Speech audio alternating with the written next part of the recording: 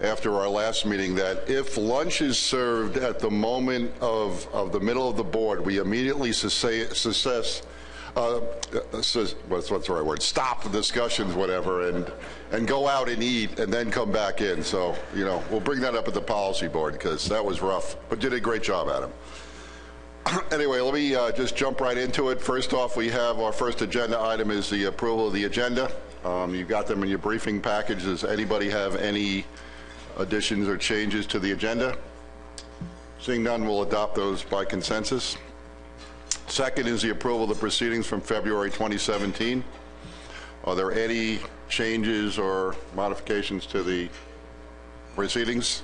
Seeing none, we'll adopt those by consensus. Before each meeting, we have the opportunity for public comment for issues not on the agenda. I did not see anyone sign up for this part of it, but is there any public comment on issues not on the agenda? Oh, sorry, Des. Okay. You can grab a mic right there, Des. Any open one is fine.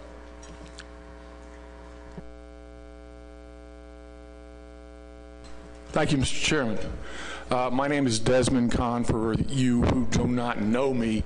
My background is I have a PhD in population ecology, and I have 25 years experience in stock assessment and marine fisheries management. I was on the striped bass technical committees for about 15 years or so. I just have some sort of broad comments at this point on the overall direction of striped bass management. I'm currently thinking of fisheries management as a balance between two goals. One is conservation, the other is utilization. And I think, you know, we need both, in my opinion. In my opinion, striped bass management currently lacks balance. It is tilted very far toward the conservation end, and it is denying people the utilization of this resource. And there's some trade-offs that occur when that happens that I'd just like to briefly outline for you. One thing that causes this is the current reference points. I'm very aware that the 1995 biomass level is the current overfishing threshold. Now, I know and you know there's no scientific basis for that choice. It was just something that the board, as I remember it, said they liked that biomass level. That was the level that they declared the stock restored. So that's going to be our overfishing threshold. We're not going to let the stock fall below that. But that's not a scientific choice. Then the target is so high that it's really in the realm of the carrying capacity of the stock. And if I would like to request that the board ask the technical committee to develop a set of reference points based on maximum sustainable yield, which is the Magnuson-Stevens standard and what the federal fisheries use for their management. Now, I'm not saying that should be automatically the reference points for this management process, but I think it would be something that would give you a valuable perspective on your current reference points, which are extremely conservative. I have seen a maximum sustainable yield modeling approach, surplus production modeling of the striped bass stock, and what it found was that the biomass that would produce maximum sustainable yield. Now that is, in many of the federal fisheries, that is the target. The biomass that would produce maximum sustainable yield is below the current overfishing threshold for striped bass. That's how high the reference points are.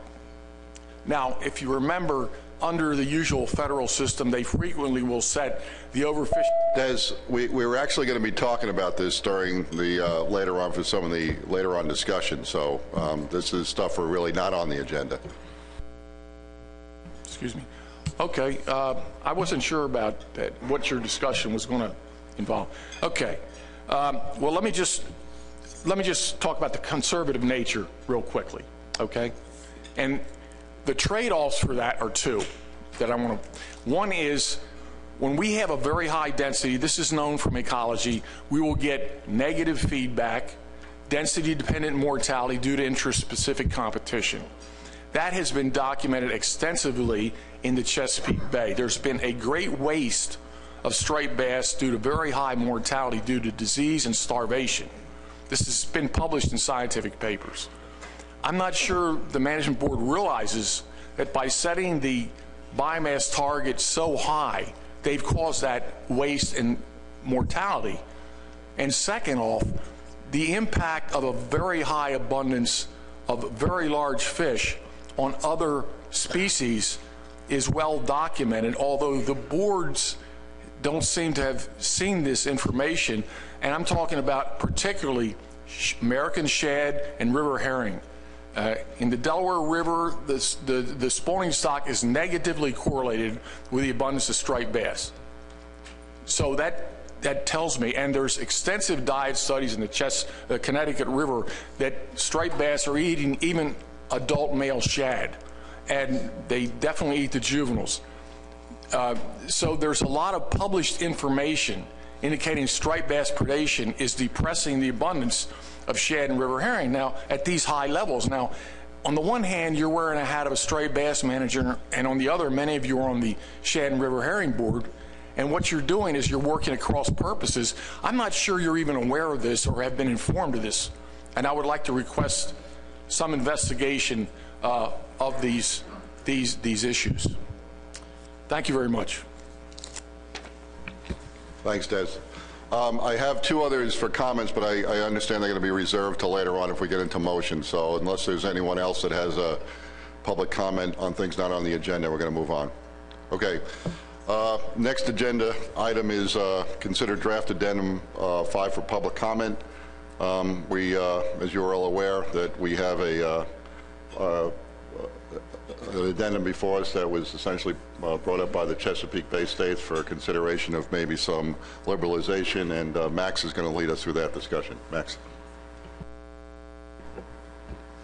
Thank you, Mr. Chair.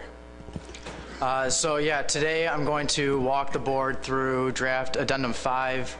The proposed options themselves are relatively simple, but there is a lot of important background information I need to get through, so bear with me. And at the end, I'll take any questions on the document before Nicole, our TC chair, takes us through the TC's comments on those options. So a look at the timeline. Today, the board will consider approval of draft addendum 5 for public comment. If approved, the public comment period will be May through July, and then in August, the board will review public comment, select final options, and take final action on the addendum.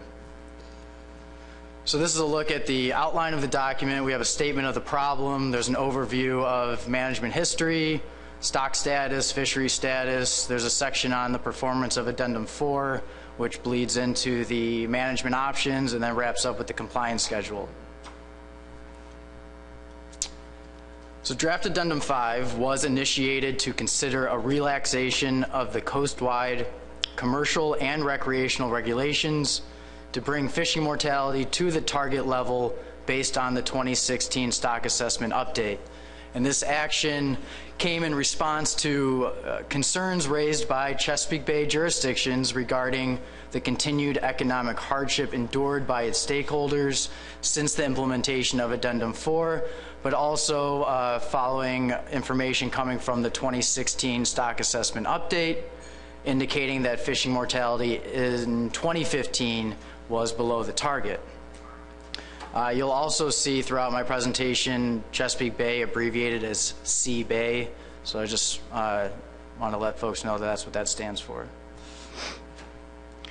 Okay, so as we know, Atlantic striped bass has a very impressive management history, and in the interest of time, I'm just going to highlight those management documents and decisions most relevant to this draft addendum. So with the implementation of Amendment 4 in 1990, the foundation of this management plan has been to maintain fishing mortality at or below a F target. Currently, Atlantic striped bass is managed under Amendment 6 and its addenda 1 through 4. Aside from phasing in new commercial and recreational regulations, Amendment 6 also modified the F reference points. The coast operated under a single set of F reference points, while the Chesapeake Bay and other producer areas operated under a lower F target. Amendment 6 also put in place a new set of biological reference points based on the 1995 estimate of female spawning stock biomass. In addition to all this, Amendment 6 put in a set of management triggers that are based on those biological reference points. So fast forwarding to Addendum 4, which was implemented just prior to the 2015 fishing season.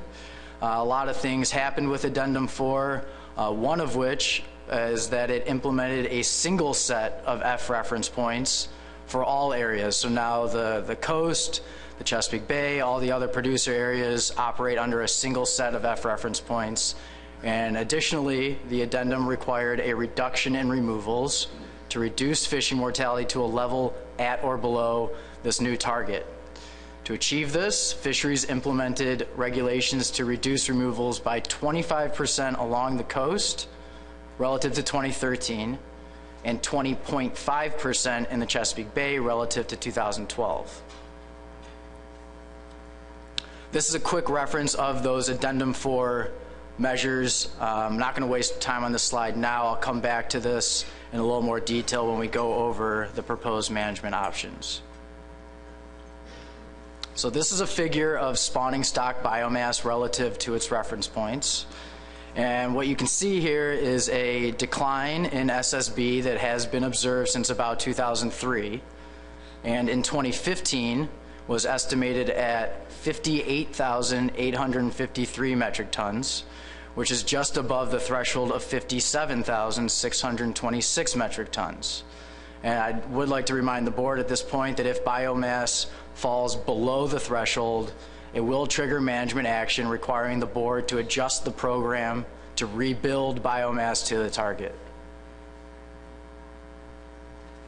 So this is a figure of fishing mortality relative to those reference points.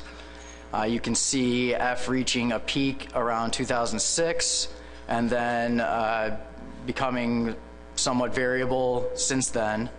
In 2015, F was estimated at 0.16, which is below the threshold and below the target, the threshold being 0.22, the target is 0.18. However, the TC has noted that the assessment may not be able to distinguish between point estimates of 0.16 and 0.18, essentially that the confidence intervals around these 2 point estimates would overlap. Okay, moving on to fishery status, so starting with the commercial sector.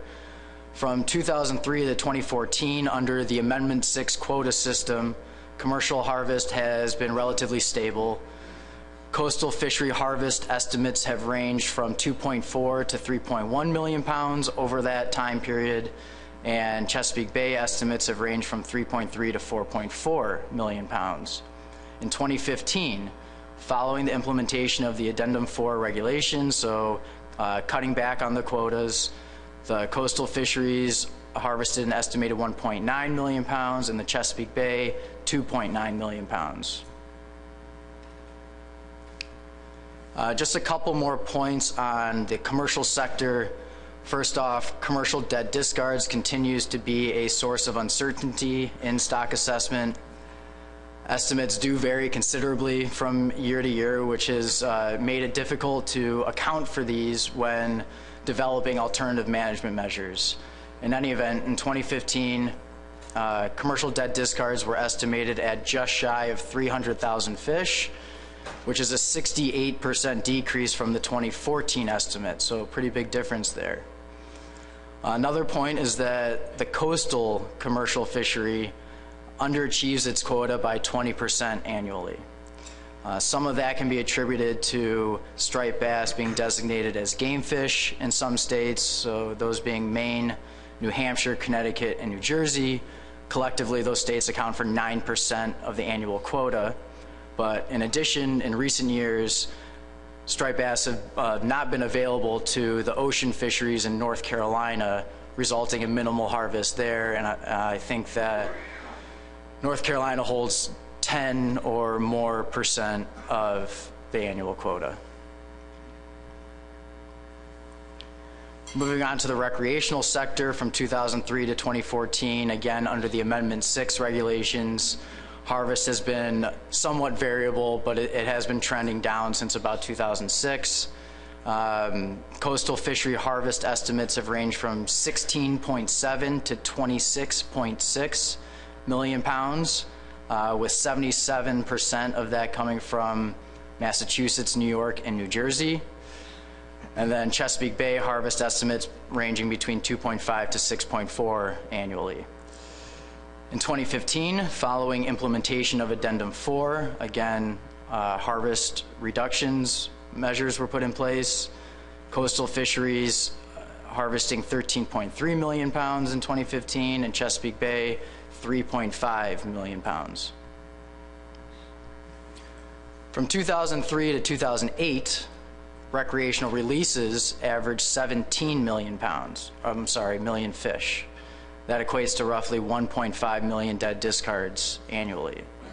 Now, from 2009 to 2015, that number of fish released has been much lower, averaging only 7.1 million fish, which equates to just shy of 640,000 dead discards a year. There's a couple theories out there as to why we're seeing this decline in fish released. This list is by no means inclusive. There's certainly other factors that are probably at play. But just to list off a couple, reduced biomass or abundance. It could be the reduced availability of fish in nearshore waters, or simply just changes in angler behavior due to management changes. So building on the last few slides, just want to take a look at what happened in 2015 under Addendum 4. So in early 2015, after states had implemented those measures to comply with Addendum 4, the TC predicted an overall reduction of 25% relative to the reference periods.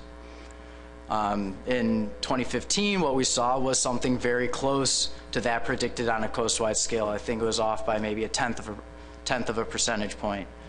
However, harvest from the recreational fisheries in the bay and along the coast diverged significantly from that predicted value.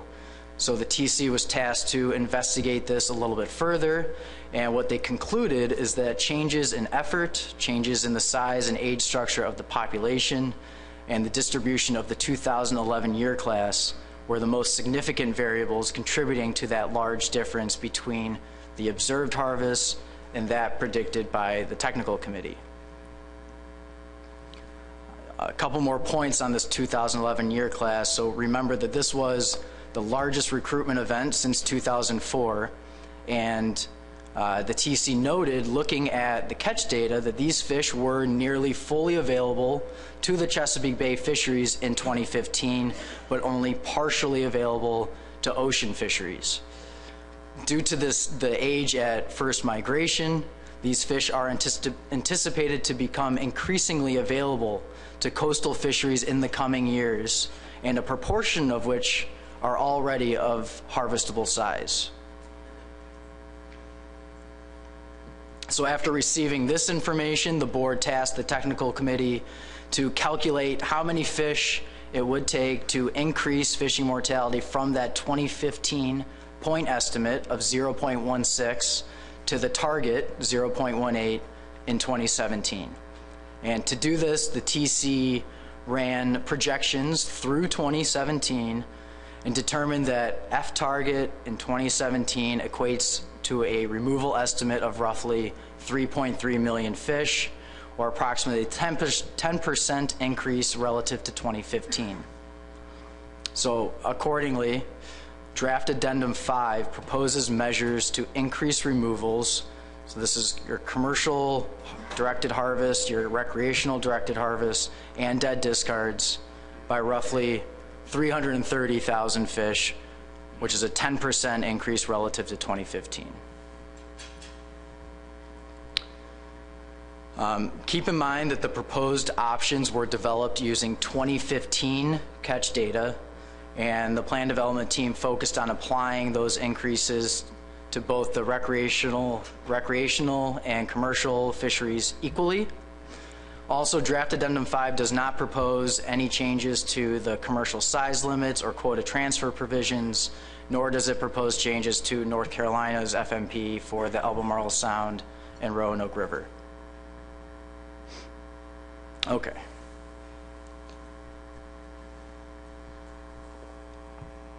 So these are the proposed recreational options first. Option A here is status quo. So for coastal fisheries, this maintains the Addendum 4 measures with a 1 fish bag limit and a 28-inch minimum size limit in any approved conservation equivalency programs.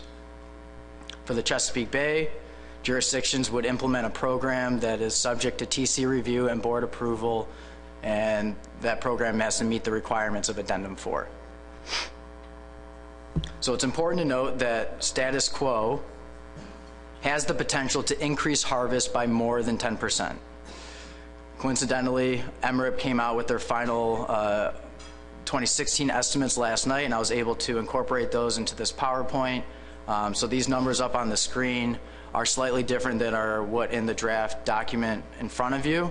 But in 2016, recreational removals, so this is your directed harvest plus your dead discards, are estimated at over 2.5 million fish, which is a 22% increase relative to 2015. Just talking recreational.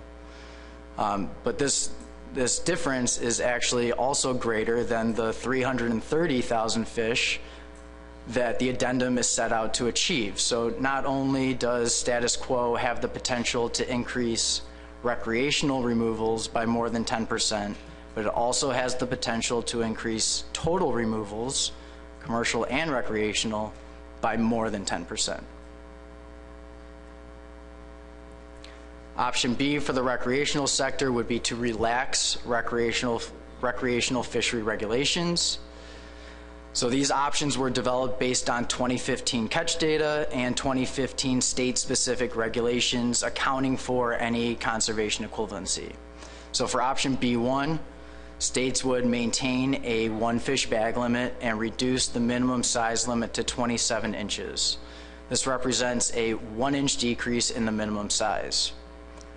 And based on 2015 information, this would achieve roughly a 12% increase in removals relative to 2015. So by choosing B1, states would essentially implement those measures that were in place in 2015, including any conservation equivalency programs, and adjust the minimum size to 27 inches.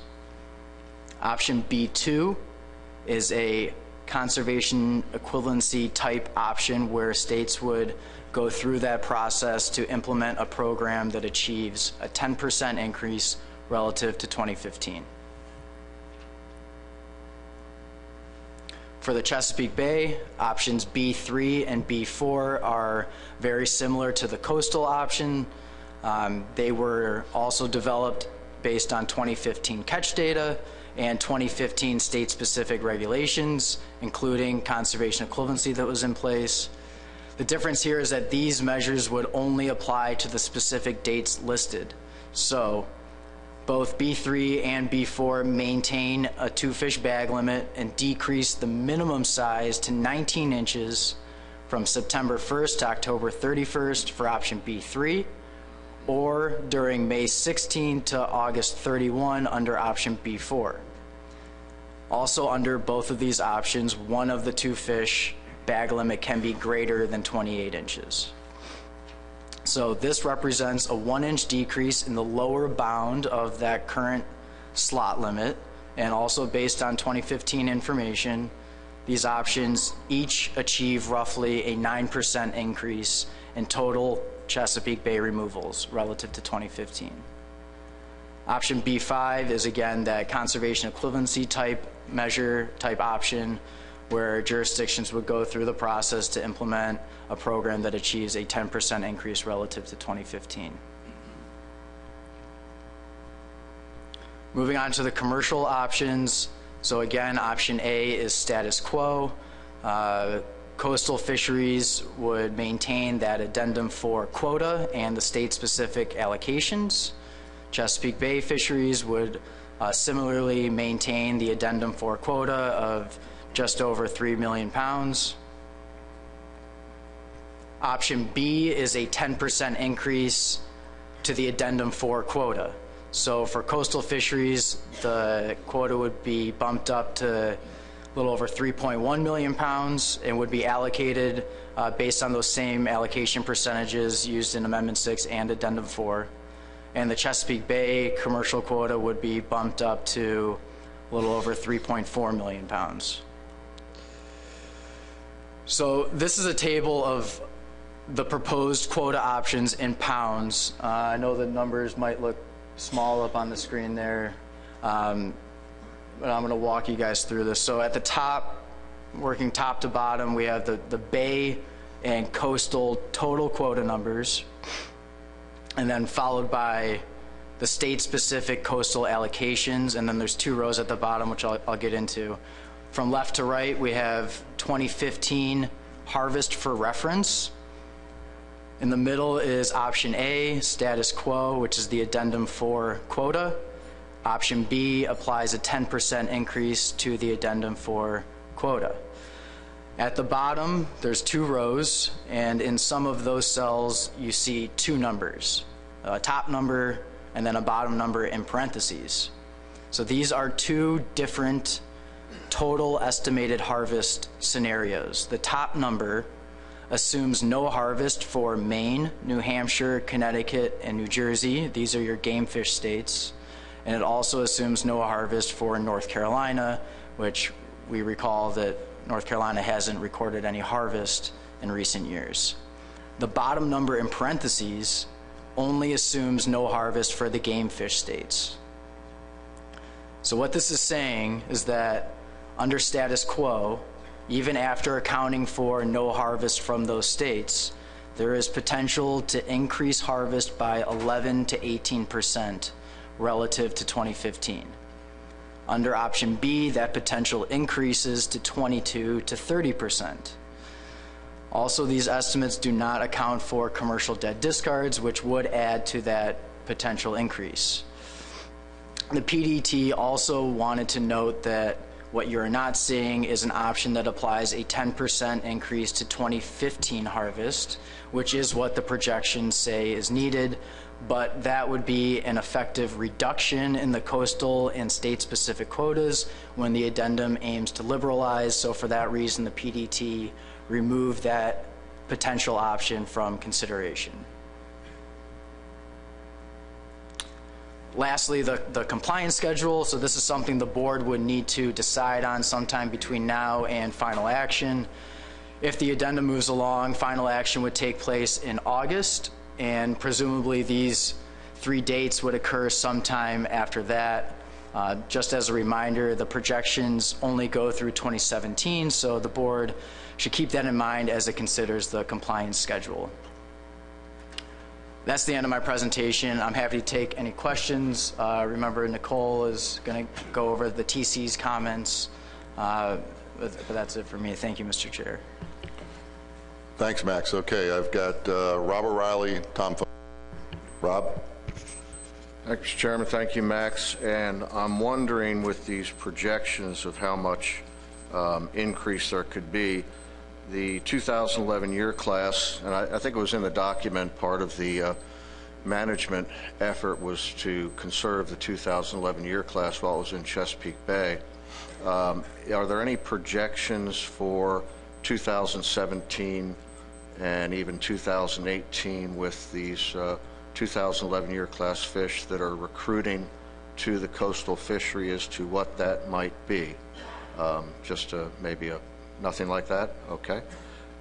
Second. To correct note, there is, sorry, to go back, the projections that were done included moving that 2011 year class forward through the population. So the reductions that we're seeing take into account the fact that the 2011 year class will be recruiting to these fisheries and will be available for harvest overall. Right.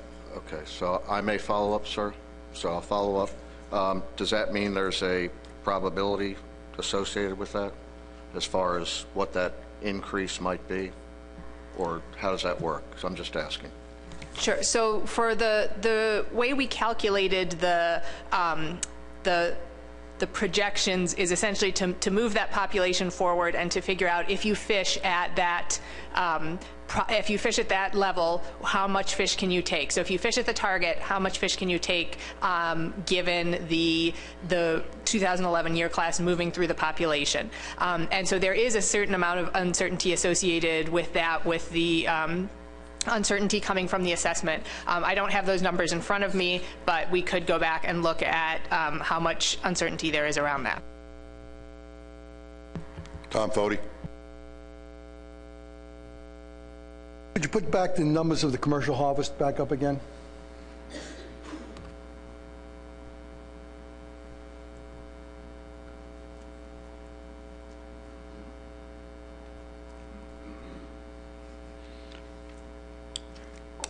I noticed on this table you project that New Jersey will not catch any fish. Now, we're not catching a lot. I think it's about 10% of our quota, but we do have the tagging program, the bonus tag program, which basically is fish that come out of that number there. So it's not a zero harvest, there is a harvest of fish. It's a very small amount, I think it's about 8% or 10% of what our quota is, but there is a harvest. Yeah, I think it was the PDT's understanding that those fish that are caught in that bonus program actually are modeled recreationally. So that's not true. They are modeled in with the commercial catch because it goes against the commercial catch quota. That's where the program is set up. It's set up by legislation, and that's why we always keep it that way. It's a different quota altogether. Okay, so these percentages would go up slightly more. Slightly more, not dramatically, because we don't harvest a large percentage. Yeah, I think it's somewhere around 15 to 20,000 fish. That's right. Yeah. Which is less than 8% or something like that. Yeah. But it's there, and we want to make sure it is always there. Okay, Tom, thanks. John McMurray. Thank you, Mr. Chairman. Rob already asked part of my question, but I guess I could go a little farther with those 2011s. And the briefing material is pretty clear that they're going to recruit this year or next year, or a lot of them will recruit this year or next year. And I wasn't quite sure of what your answer was. Are we accounting for those in 2017 and 2018? Because given where we are now, we're already, just based on the 2016 numbers, we're already likely to be over or right around F target. And I think just intuitively that the availability of those 2011s will probably put us way over and may even put us below that SSB threshold because we're already pretty close to that now. So the answer is they are accounted for in the projections, but they are not accounted for in the methods that we use to calculate how you get that increase. So the increases are based on looking at how the fishery was performing in 2015, and if you drop that size limit down, people can catch fish that they threw back. But we don't have a way to project that data forward to say in 2017 what percentage of the catch would be in that slot. But the projections to say you can catch this many fish and be at the target accounted for that 2011 year class moving in, but the methods to say you can reduce your size by 1 inch or you can go up in your bag limit, that does not take into account the effects of the 2011 year class, which is a source of uncertainty, and you can see how much it affected our reduction calculations. So we believe certainly, and I think that, I'm sorry, the TC comments, we'll get into this a little bit, but that is certainly a source of uncertainty in terms of calculating, is this 10% on paper versus what we will see if this was implemented. Go ahead, John. Thanks. So that sort of availability and angular behavior, and as somebody that's part of this business, I know if the fish are around, people will target them. that's really not taken into account in any of this right now. That's a big uncertainty area. Certainly in trying to calculate how much you'll see an increase or a decrease or a change in the harvest that you could see with these regulations, that is a very large source of uncertainty. Okay. Richie White. Thank you, Mr. Chairman. I want to understand the numbers you provided in terms of why we are here with this addendum. I understand the reason being that a number of charter boat fishermen in Chesapeake Bay are, have been experiencing a drop in their business.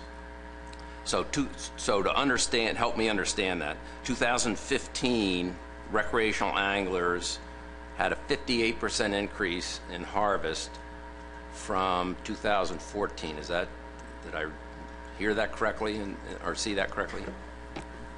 So the percentage that you're thinking of is relative to 2012, which were the reference period for the Addendum 4 measures. So they experienced a 50-something% increase relative to 2012, which I think that number would be a lot lower if we looked at 2014. Follow up?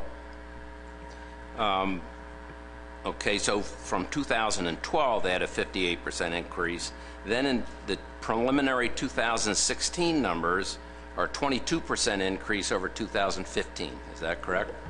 Yes, and that's total recreational harvest and dead discards. So total recreational removals in 2016 is 22% higher than what it was in 2015. Additional follow-up, Mr. Chair? Go ahead, Rich. Thank you. And then this addendum would account for an additional 9% increase, which, if I total those up, that's an 89% increase of recreational harvest since 2012. And to me, it seems like, I'm not disputing that there aren't some charter boat captains that are experiencing some difficulty, but the recreational angling population in the Bay seems to be doing extremely well. I know we would love to see numbers like that along the coast. Thank you. Okay. John Clark. Thank you, Mr. Chair. Thank you for the presentation. It's good to see the stock is increasing as it was projected to do even before we took the 25% decrease in our harvest with Addendum 4. I just wanted to make a comment on the socioeconomic impacts part of this addendum. Glad to see it's in there, but I think it's pretty thin considering I know just from Delaware our netters have given up over $500,000 over the past 3 years by having 25% less harvest. We took this cutback on a stock that was not overfished. Overfishing was not occurring even when we put these much more conservative reference points in. And I find the last line of this socioeconomic impacts section particularly gratuitous in that on an increasing stock, it says we have to be aware of the uncertainty in these projections. Well, there's nothing uncertain about the economic hit that netters in Delaware have taken, and the Chesapeake charter fishermen that have been here for the last 3-4 meetings we've had here. I don't think they're here just because they want a few extra bucks. They're here because they see a real threat to their business, and I think this addendum at least gets us on the right track to correcting a real over action that we took a few years ago. Thank you. Thanks, John. Mike Louisi. Yes, thank you, Mr. Chairman. I just wanted to make a comment regarding Richie's comment and just to provide a little clarification. So the 2012 estimate in Chesapeake Bay was, I believe, to be the lowest recreational estimate in a very long time series, and so it became the baseline for which we were judged. And the year before that estimate came out, the 2011 year class was born. And so by the time the 2011 year class became recruited to the fishery, we were being judged based on Addendum 4 as it related to a very low recreational harvest estimate in Chesapeake Bay that year. And therefore, what I'm saying, the 58% increase is an inflated value based on the comparison of those 2 years. So I think that and these aren't new issues. We've discussed these to this point today, and I'll just add one more comment that all of the background materials, which Max, you did a great job bringing it all together, getting all the background materials in place. There was a comment early on that this was a Chesapeake Bay issue.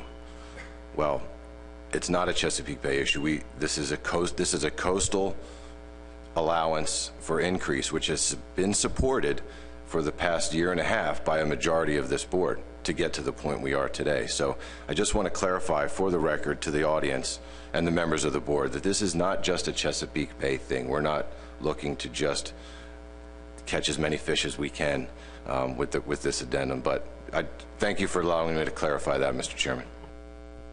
Thanks, Mike. Okay, I think we're going to go to the TC report now. Nicole?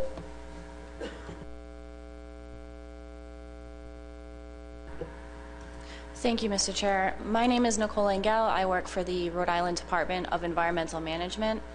So Max already hit on some of these, and we've had some brief discussion on some of these as well, but today I'm going to be presenting comments from the technical committee on the proposed options in draft addendum 5 to amendment 6. And again, some of this will be overlapped, so I'll try to be quick for time as well.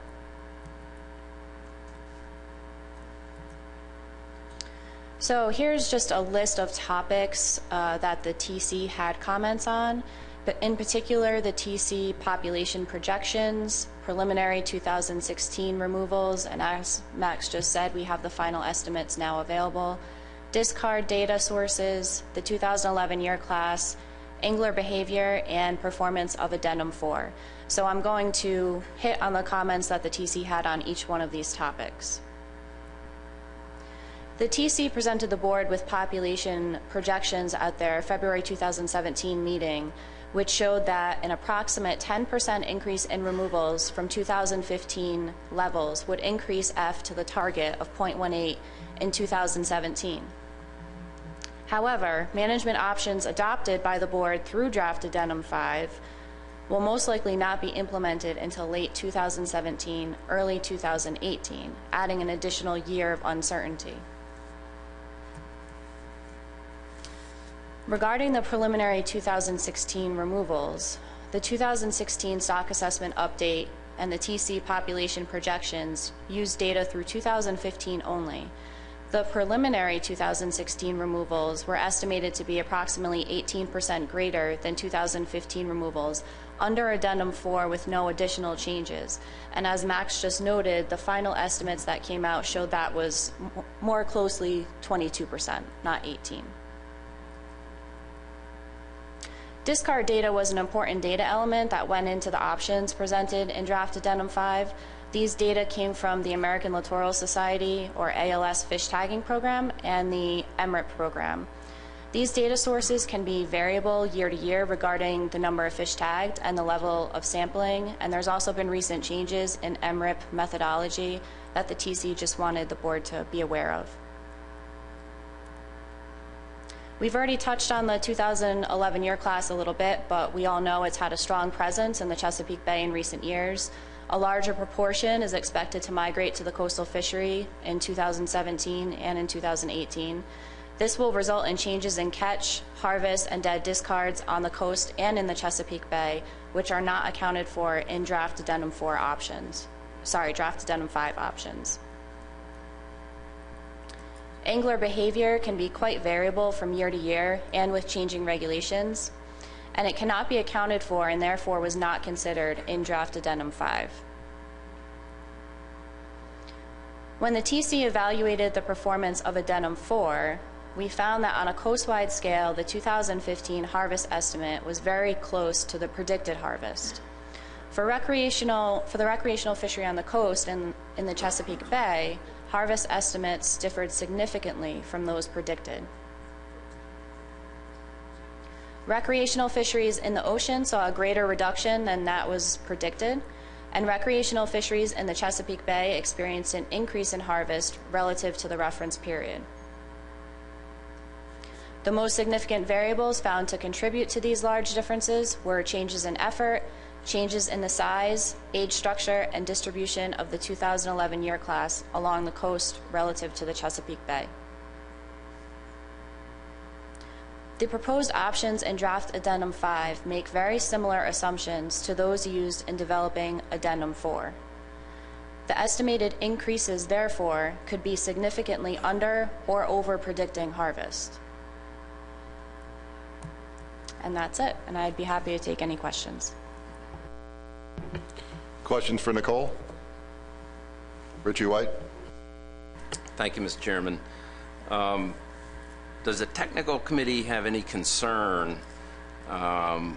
over coastal fishery harvesting 27-inch striped bass? Because we've always operated under 28 inches kind of being a minimum level in that. I think it's 60-some% of 28-inch fish have bred. So does this raise a higher risk if the coast starts harvesting a large number of 27-inchers that seem to be available in the 2011 year class this year and next year?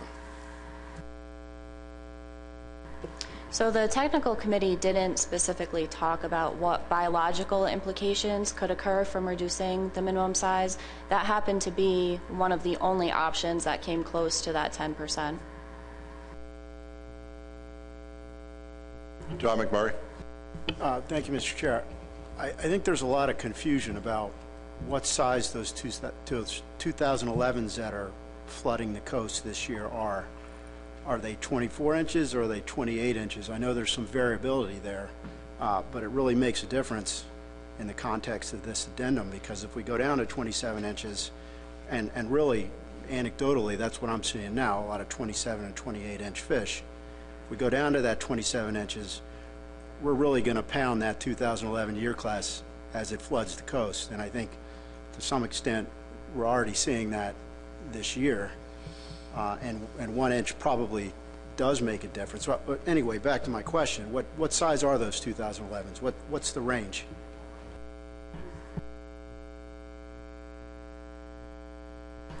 So it's a little hard to give you a specific size. The age length keys can vary not only regionally on the coast and in the Chesapeake Bay, but also state to state and year to year. So we know that they have recruited partially to the coastal fishery, and they're going to continue to do so in the next couple of years. An approximate guess without looking at the data, 25 to 30 inches right now. There's going to be a proportion that falls in one of those inch length bins, but it does vary quite a bit. Other questions for Nicole? Okay, seeing, oh, go ahead, Michelle. Thank you, Mr. Chairman, and I don't know if this is for Nicole or for Max, but the 2016 harvest estimates, were you able to break those down into coastal harvest versus bay harvest? Yes, I don't have it at my fingertips right now, and I can get those to the board as soon as possible.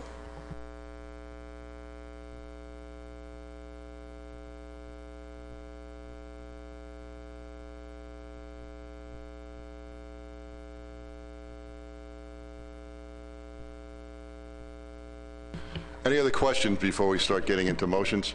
Michelle? Thank you, Mr. Chairman. Just one more question. So the calculated 10% liberalization of the 327,000 fish, so that's just broadly calculated across all fleets. So that applies to both the coastal fleet and the bay fleet.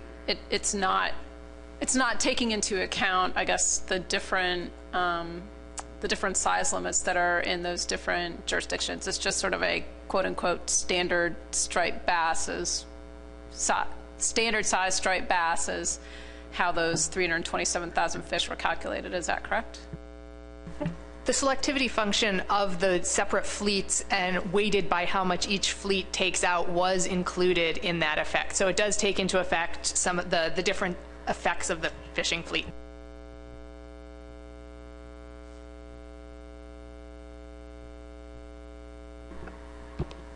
So you were asking for the 2016 numbers in the bay versus the coast. It's 1.18 million. Is that fish? Fish for the bay, and 1.38 million for the coast. Any other questions? Lauren. Yes, thank you, Mr. Chairman, and thank you for the report that relates to the relative abundance of striped bass for legal fishing. Do we have any updated information regarding illegal take of fish and the impact on the species? Thank you.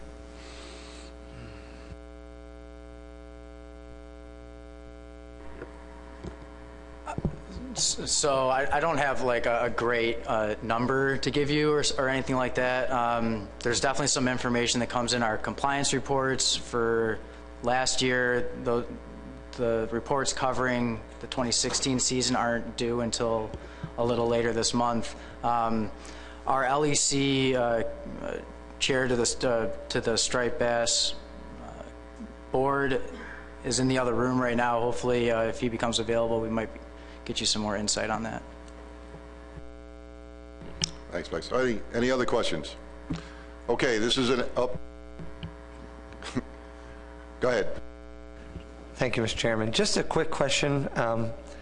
The term angler behavior was used, and it was stated that it varies and it wasn't accounted for. Could you just elaborate on what you meant by angler behavior and what that means? Thank you.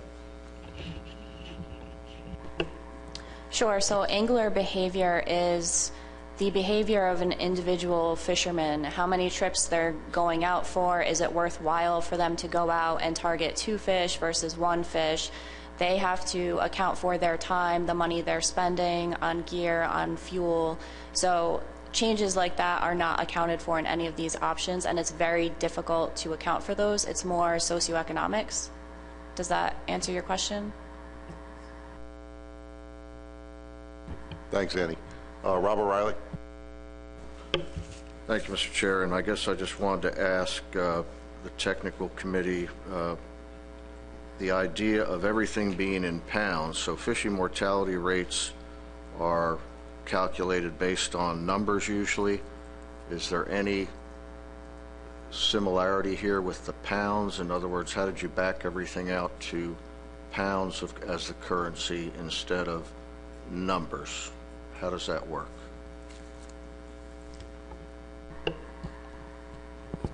So you make a good point, and thanks for that question. The removals are estimated, and fishing mortality, I believe, it's estimated in numbers of fish. The recreational options that you saw in C are based on number of fish. The quota options for the commercial sector are in pounds, and there is a disconnect, you know, when we talk about a total number of fish that we can remove to achieve F target, and using one currency for the commercial quotas and a separate one for the recreational fisheries. We thought about a lot of different ways to address that, but the more we got into the weeds, it became more and more complex and confusing to try to estimate numbers of fish from the commercial sector. So to keep things simple, and the way that it was done for Addendum 4 as well, this is the approach that the plan development team took with those 2 sectors. Any other questions? Okay, this is an action item, so if we're going to move this along, we're going to need to get a motion up on the board. John Clark. Thank you, Mr. Chair. I would like to move that the board approve draft Addendum 5 for public comment. Thank you. Motion by John Clark and second by Mike Louisi. Discussion on the motion? Go ahead, John. Yes, thank you, Mr. Chair. As stated, I think the as was seen by Delaware's action in appealing Addendum 4, this 25% reduction in harvest, well, I understand why it was taken.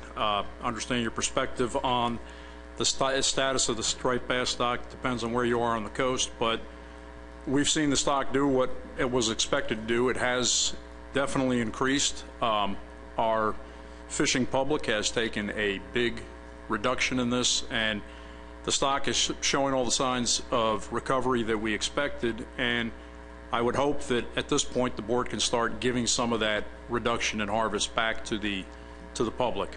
Thank you. Michael Louisi. Thank you, Mr. Chairman.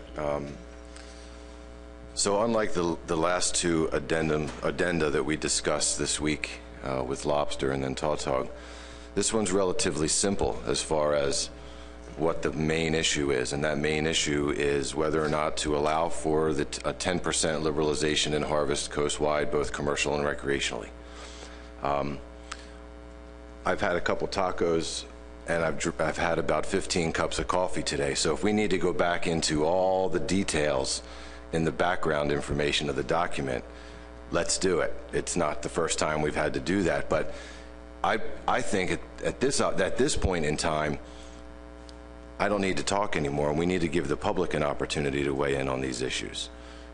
We heard, based on the report, that the 2016 final estimates were made available yesterday, and so I think that that's coming into play here as far as what board members are thinking about and how this is going to move forward. But let's let the process complete itself. The board initiated this addendum. The issues brought up regarding variability and uncertainty, the issues brought up about harvest as compared to Addendum 4 in current years has been discussed, but the board approved the initiation of this addendum, and I know for certain that my public stakeholders in Maryland want the opportunity to weigh in on this. And once we have all of that information, once we have the technical evaluation, the public's comment, both in opposition and in support, I think as a board we have all the ingredients we need to make a final decision in August. So I would hope that other board members will also support taking this out to the public. Thank you. Thanks, Mike. Richie White. Thank you, Mr. Chair. I'm not going to support this motion. I think it is risky on a number of levels. I think there's not enough room in the mortality to implement this. I think it's a knee-jerk in that we got a 2018 stock assessment, so this could be 1 year, and then we'll probably have to go into a management measure in reaction to the stock assessment. There's a lot of unknowns. I think there clearly going to be a change in anglers along the coast with the 2011 year class being available this year. There's going to be a lot of 27, 28-inch fish, as John has mentioned that he's presently seeing, and I think that's going to increase mortality substantially along the coast.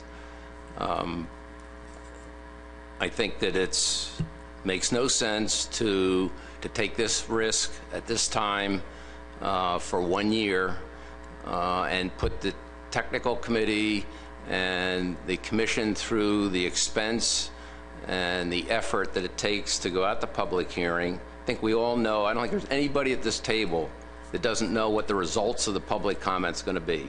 I'd be astounded if one person would raise their hand and say, gee, I don't know how the public's going to weigh in on this. We know what the public's going to say. So going through all that exercise, to me, is a waste of our resources. And I hope we vote this down. Thank you. Thanks, Richie. I got Mark Gibson next. Thank you, Mr. Chairman. I'm conflicted on this question. On the one hand, we're a commission and we have an obligation to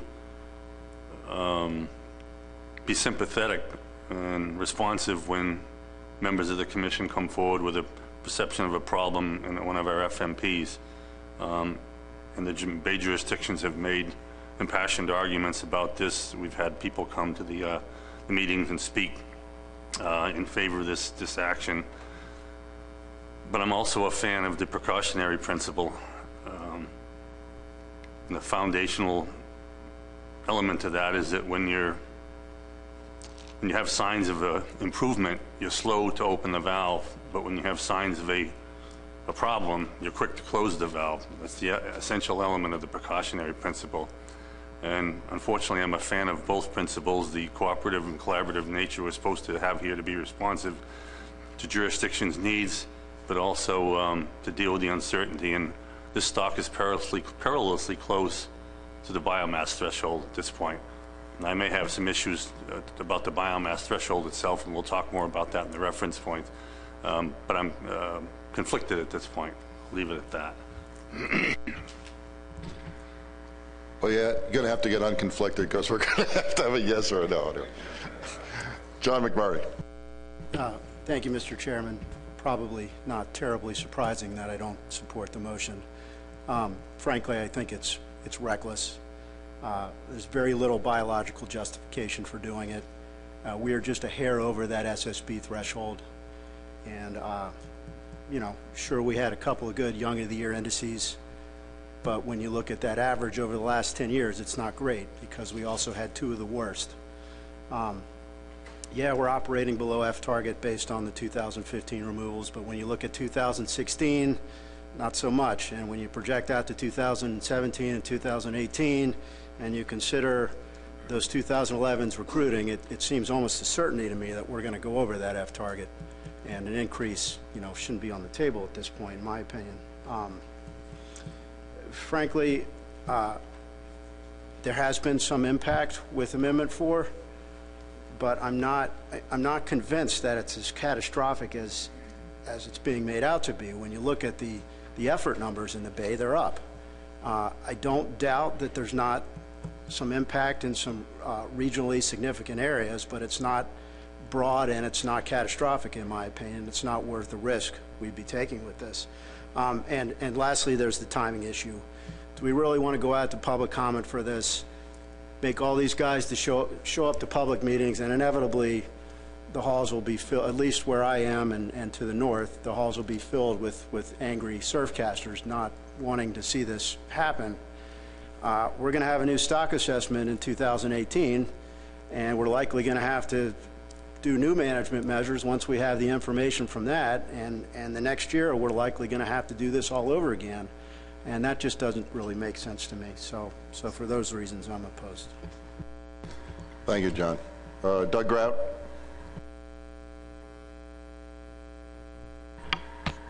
Thank you, Mr. Chairman.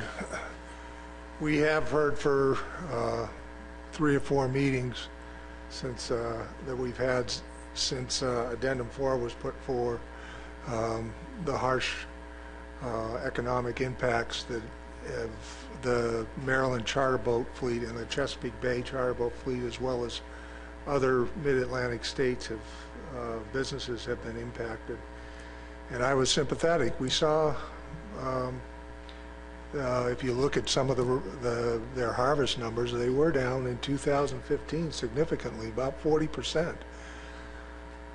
But that's not the only places we saw this. We saw reductions in New York that were over 50%. Massachusetts was over 50%. And probably about a 40% reduction in Rhode Island. Now, as you would expect with a management measure that increased the size limit, that in the Chesapeake Bay, the reductions were temporary. If you look at what 2016 estimates, they're back up to the second highest levels of estimate of harvest they've had since in the past 7 years. That didn't occur on the coast. In those 3 states, all Rhode Island, Massachusetts, and New York, where a large portion of these charter boat harvest takes place, continued in 2016 to see reductions. My concern here is, if you remember, the reason we if we were to move forward with this, if you remember the reasons that we took action in 2014 with our Addendum 4 was because we were required to under our management plan.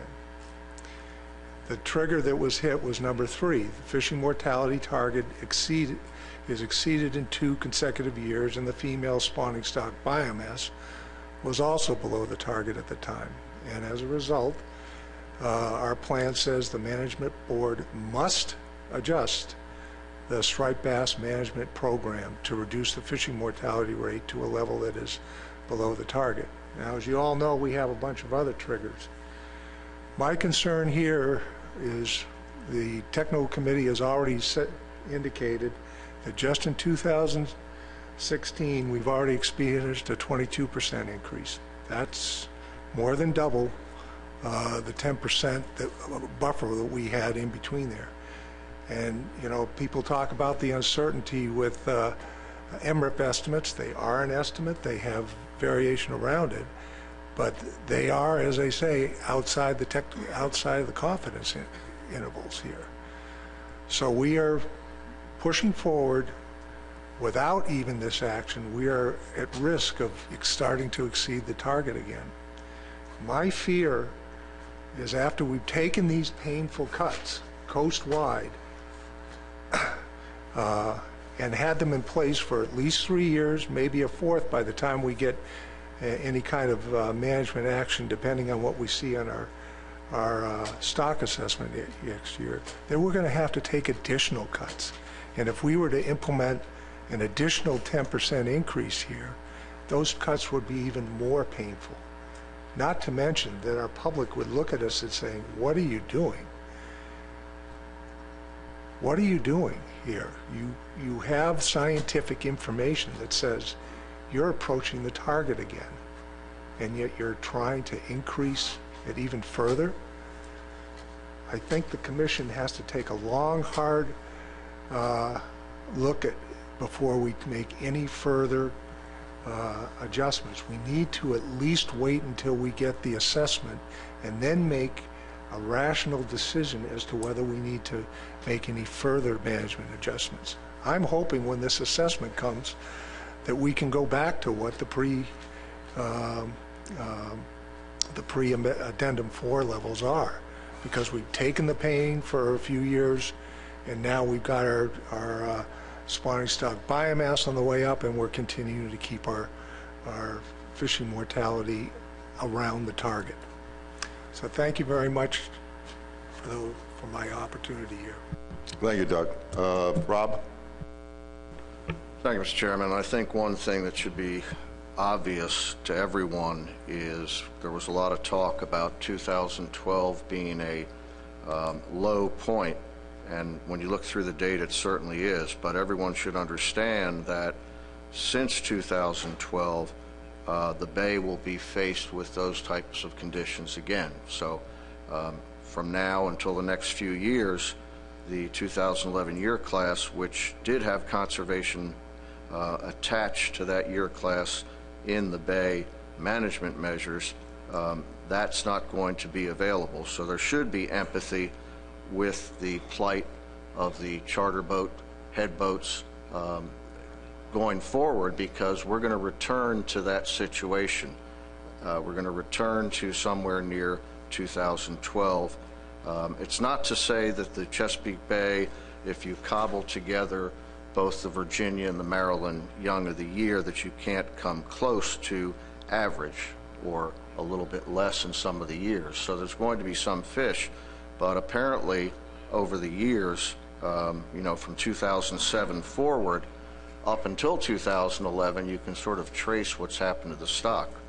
So I do want to remind everyone to think about what goes around with the Bay is definitely going to turn starting in 2017. The other thing that's been interesting to me, as I thought about it a lot the last few days, is when Amendment 5 started, the work that was done in 1994, and Mark Gibson was one of the architects of the overall harvest control model, along with Lou Rugolo and Vic Greco. At that time, there was a pretty equal distribution of harvest between the bay and the coastal fishery. It was set up that way to have somewhat of an equal distribution. It seems to me that in the intervening years, it's been sometimes not working out that way. You know, feast or famine type of situation, depending on where you are. Even with the Amendment 6 process, if you remember, Amendment 6 was delayed because there was a hiccup in that there was a proposal to have everyone at 24 inches, which everyone thought would be great. We'll have one uniform size, until it was pointed out that if that happens, you shift allocation. You know, you take exploitable stock biomass away from the bay.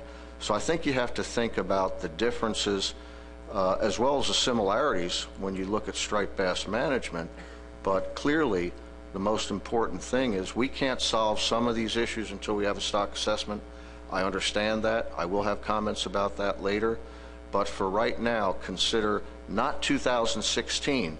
Start thinking about 2017, 18, and 19 and what it's going to be like in the bay, because you have the information before you that should tell you exactly how it's going to be. So thank you, Mr. Chair. Thank you, Rob. Matt? Thanks. So I can certainly sympathize with the frustration that the bay anglers must have with so many fish, you know, available to them that are below the minimum size, and the discard issue that that could create. And that's why back in February I supported initiating the addendum, because it seemed fair to develop the analysis and give an opportunity for this concept to be discussed at this meeting. But it seems that liberalization in management measures based on this very small difference between the 2015 F and the target F, and for the other reasons that we've all talked about here, it just doesn't seem prudent to me to take this out at this time. Thanks, Matt. I have Marty Geary. Thanks, Mr. Chairman. Yeah, the Chesapeake for hire fleet's been brought up a few times, but it's not just them, it's our commercial sector as well. You've noticed at several meetings in the past, I count 3, that we had multiple bus loads for our for hire sector and other fishery constituents that have taken the time to come up to these meetings. Not that we haven't seen that in other areas up in New England and seen all the passion on both sides of this issue. But I just wanted to say that they're not here today because they're in the throes of their most important part of their season right now, the opening of the spring striped bass season. Their leadership is here today, but I think I respectfully disagree with a couple of comments I heard that would be a waste of our resources to take this out to public comment. Those folks took a lot of their time over multiple iterations. You've seen them yourselves show up here, and their leaders are here. They may say something today, but I do think we owe it to the public, our fishing constituencies, and the constituencies up and down the coast to let this go out to public comment. So I appreciate that, and hopefully folks can support that. Thank you. Thanks, Marty. Michelle? Thank you, Mr. Chairman. I'll be brief. You know, I'm not going to echo all the comments that I made at the last meeting with regard to, you know, my own conflicted views on this. I definitely am sympathetic to the unique nature of the bay fishery. We have the same thing with the Albemarle Roanoke stock in North Carolina, and I really do truly think that the only way to address these is through the upcoming stock assessment and looking at the reference points again, and coming out with a solution that addresses the unique characteristics of the bay fishery. I am concerned about timing on this, and you know, we heard some public comment prior to the start of our deliberations today with regard to the reference points, which we will get into a discussion about next. But, you know, it's not 1995 anymore, and I think we would support a different approach. Thanks. Thanks, Michelle. Okay, I think I'm going to go to the public now. We had a couple of folks signed up for comments. So, Phil Langley, would you like to come up and make a comment?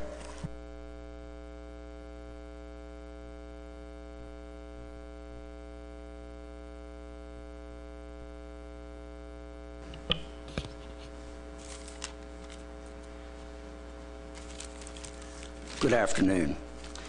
My name's Phil Langley. I'm president of Maryland Charter Boat Association. I sit on the Potomac River Fisheries and Maryland Sport Fish Advisory. I'd like to thank you, Mr. Chair, for the opportunity to make public comment, and I would like to thank the board as well. We are now entering our third year of Addendum 4 reductions. And some of the things I was going to speak of have already been said here today. So I'm going to be kind of brief, but I can assure you that it is difficult to get charter boat captains to local meetings versus getting them to Alexandria for a public meeting. And if it had not been an issue of concern for these guys, they would have not made the trip. Most of the 2011 year class has now entered the coastal migration. The 2015 stock update assessment showed that we were fishing below the Addendum 4 target. I'm here this afternoon. I would like to ask the board to approve Addendum 5 for public comment and allow the process to continue. There are hundreds and thousands of individuals who would like the opportunity to comment, whether being for or whether being against Addendum 5. By not allowing this addendum to move forward for public comment, we are silencing the voices of many who would like the opportunity to comment on the subject. So that's all I have to say. Thank you for your time. Thank you, Mr. Langley. Robert Brown?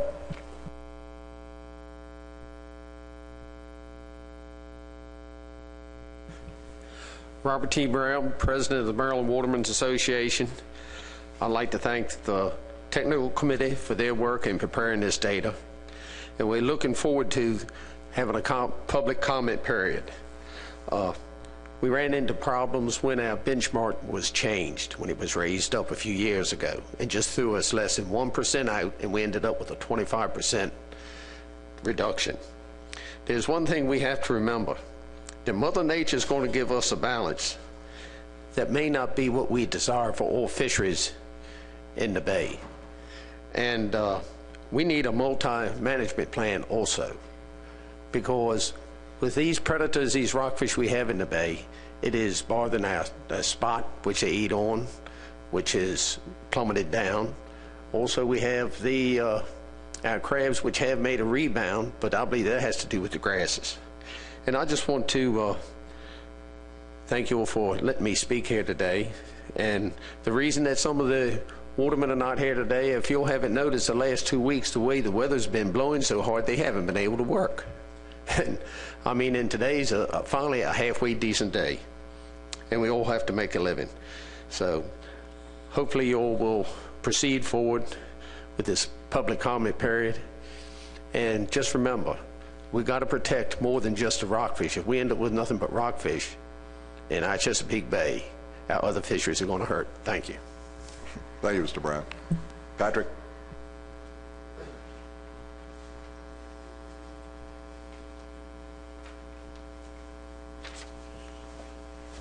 Thank you, Mr. Chairman. Patrick Paquette, past president and current government affairs officer for the Massachusetts Striped Bass Association. I also represent a coalition of angling groups from the Northeast regarding this subject. I just wanted to point out a couple of things that I didn't think were adequately covered during your discussion.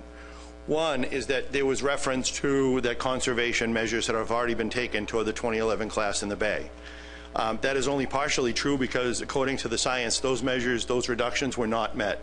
The reductions that were successful in the overall previous addendum were carried by the coastal fisheries in our reduction, in our achieving and overachieving the cutbacks in our fisheries. But down in the Bay, they did not meet the reduction that they were required to. So let's please remember that we've already paid for some of that, and we don't want to pay for any more of it. We'd like it to be equal shared pain, and I think Mr. Grout got along there, but the Bay did not meet the reduction. The effort projection regarding this 2011 year class should not be blown away in the projections. It was very clear from the TC that the increased effort that is guaranteed to happen with more availability along the coast is not projected. So as bad as the projection numbers look, it's going to be worse. That is clear to those of us that are in the fishery. Along the coast, we are going to catch more than is what is projected. Next, the 2011 year class, a fishery cannot be built and maintained on one single year class. And reports from Rhode Island and Massachusetts are a little bit concerning to me because there's a window of the way the migration reaches New England states.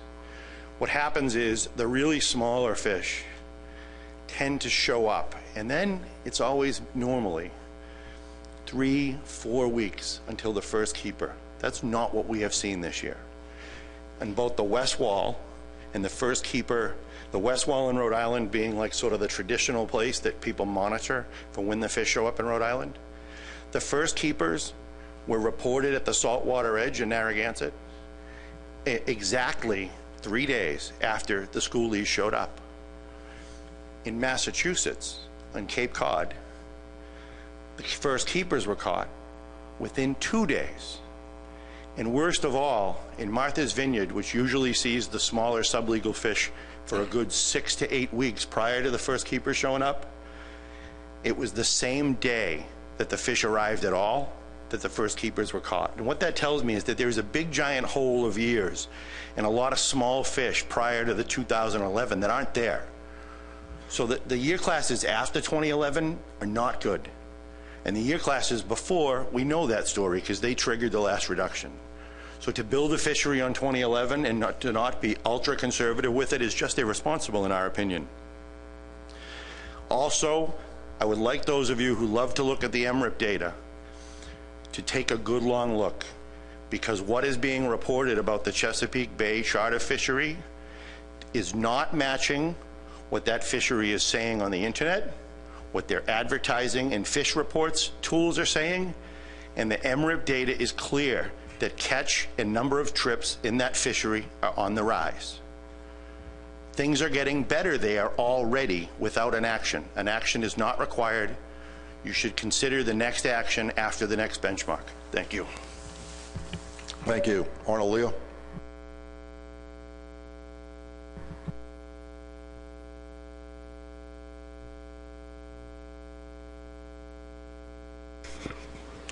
Yes, thank you. I am Arnold Leo, and I'm an element of the socio-economic sector of this fishery. I speak on behalf of the fishing industry of the town of East Hampton, and so we have very significant commercial and recreational elements in this fishery. And it seems to me over the years, and I can't even remember how many decades I've been doing this with striped bass, that we're always getting a reduction, which is very rarely leading to a increase when things begin to look better with the abundance of the stock. And it seems to me that there's at least enough evidence to warrant allowing this to go out for public comment and allow yourselves to hear from the socio-economic element of the fishery. Thanks. Thank you, Arnold. Sir, in the back of the room.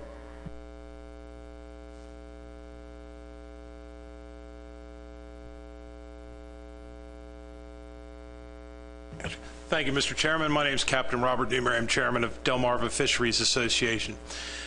We represent those on the Delmarva Peninsula, not only in the commercial entity, but also in the recreational and in the charter industry. One thing I want to say, I've been doing in the charter business 35 years of my life, and on the Chesapeake Bay and in Massachusetts. I learned to fish in Massachusetts during the summers.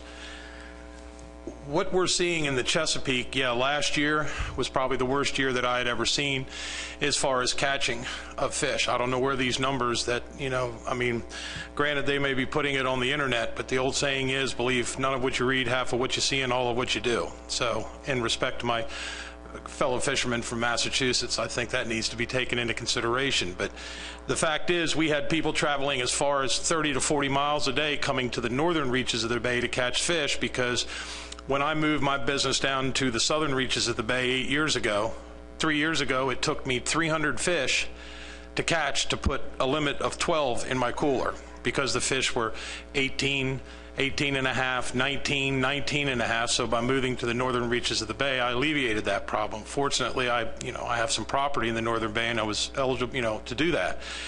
But this year specifically, we're in a bad situation too. I've had to cancel the majority of my trips because of the availability of the spawning fish. These fish spawned early as the end of February, beginning of March. I've run 12 trips and I've caught 18 fish. A lot of my guys leave the harbor, fish 8-10 hours, have maybe one pull down, one fish. It's not the fact that the fish are not there. They spawned and they've gone. But on the other hand, DNR, our department, is seeing record numbers of large spawning cows in the reaches of the Susquehanna. So, I mean, the fish are just not there. They left, we missed them. And that's because of Mother Nature. I think a lot of what we're seeing and these numbers of fish are where the fish are spawning, they're short spawning, they're going to different areas. I mean, it's like they say all the big fish leave the bay. Well, last summer there were a lot of large fish, just large fish were caught. There we do have a resident, school of large fish that maintain in the Chesapeake, but a lot do go up to the Massachusetts. Now, I've talked to some people this week, for instance, on the headwaters of the Hudson River up at Lake Champlain, they're catching huge fish right now. Connecticut River, they're catching big fish. And, have these fish missed Maryland? No. Most of them are heading up the coast. The surf people on the coast off of Ocean City are catching a lot of fish where, they're 3 weeks ahead right now.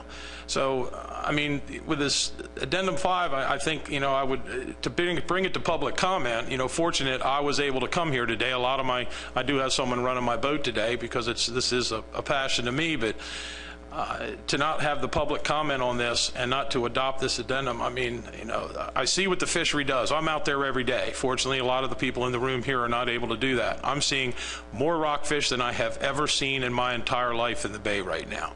Little ones that are going to grow. I mean, I do refute some of the Young of the Year index and how they do that, but that's, for another time, another date. But I would implore this board, to and not to offend anybody on here, but I kind of have a saying that I've earmarked, that politicizing of a natural resource is the damnation of that resource.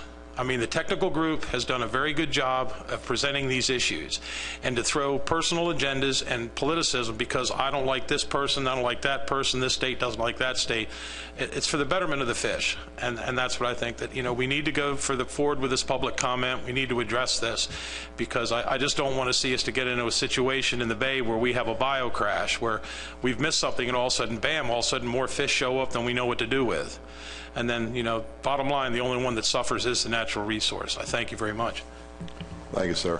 Okay, I'm going to come back to the board. If there's any comments, go ahead. Thank you, Mr. Chairman.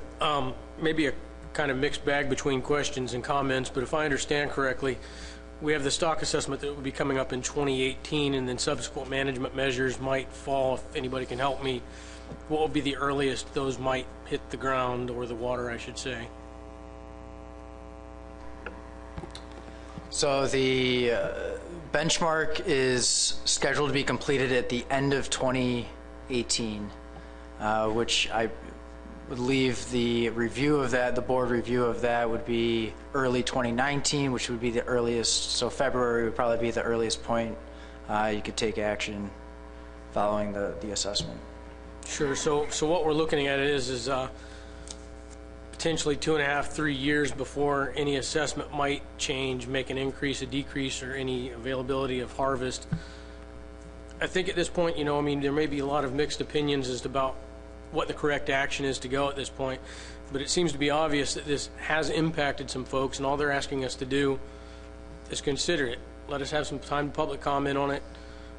Let us get some more facts, some more data, nothing on this, if we made any decision and even approved it in August, would happen before 2018, before that stock assessment or benchmark stock assessment would occur, in which case I'm sure there's several safeties to say that, look, we put something in place, now we know it's a bad idea, we could call it. It's just my opinion at this point. Now, granted, I have to discuss this further with my peers, but we're not taking any actions today. We're simply considering them for the future. Thank you. Thank you. Okay, Doug? Just to follow up on David's comments, I just want to get clear here. If we followed the process on this addendum and went through the public comment period and took action, that action would be implemented in 2018 at the earliest. Is that? And if we waited for the stock assessment and took action, that could come in. That whatever came out of that measures could be implemented in 2019. So we're looking at, back to Richie's comment, it's a 1-year difference that there would be between waiting for the stock assessment and doing action from that, or going through this process. Am I clear on that? Yeah, that's roughly, yeah, give or take a few months, yes.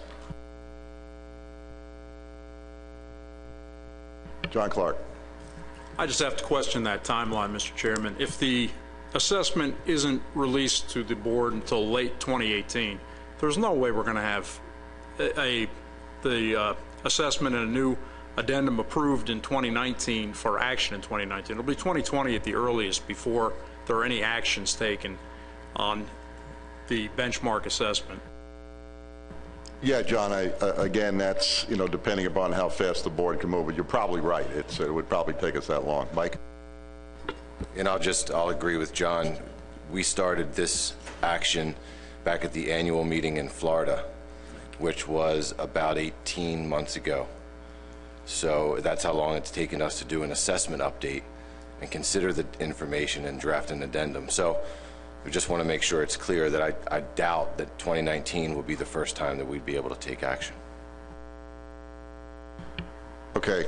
All right, Marty, you get the last shot, and then we're going to caucus. Just quick clarification, the addendum 5, if it were to pass, would be possible for that to be implemented in fall of 17? If the board took final action in August and states could go through their processes, then yes. But if not, I think many states need some time with that as well. So it could be as early as January 2018. Okay, I understand, and this is about as difficult as it gets. We're faced with, I think everybody understands the issue with the Chesapeake and the industry, and everyone's concerned about that, and the stock being so close to significant changes maybe in the not too distant future. So at that note, I think we're going to take a 3-minute caucus. You guys can talk, and we'll come back and we'll call the vote.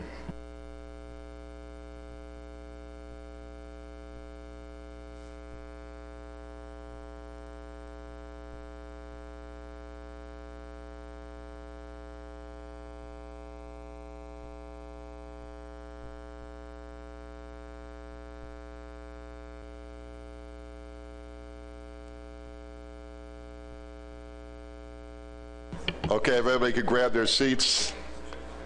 We've had several requests for roll call votes, John Clark, so anyway, we'll be doing a roll call vote. So is everybody ready for the question?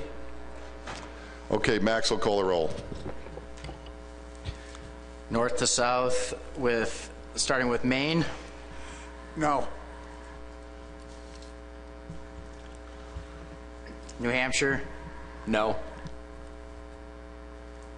Massachusetts. No. Rhode Island.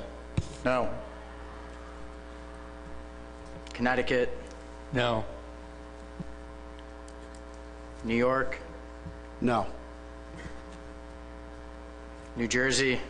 Yes. Pennsylvania. No. Delaware. Yes. Maryland, Yes. District of Columbia,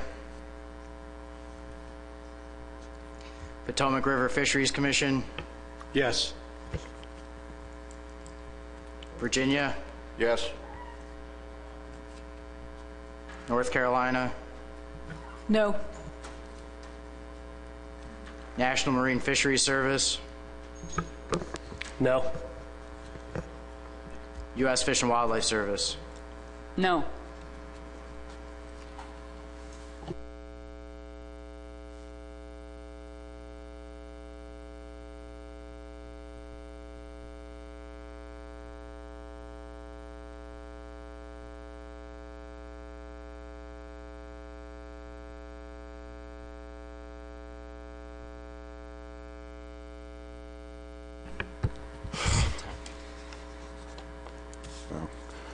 The motion fails, 5 in favor, 10 against, no votes, and no abstentions. Okay, we need to move on to the next item of business, which is the benchmark stock assessment in terms of reference, and Katie Drew is going to do a presentation for us. Katie? Thank you, Mr. Chair.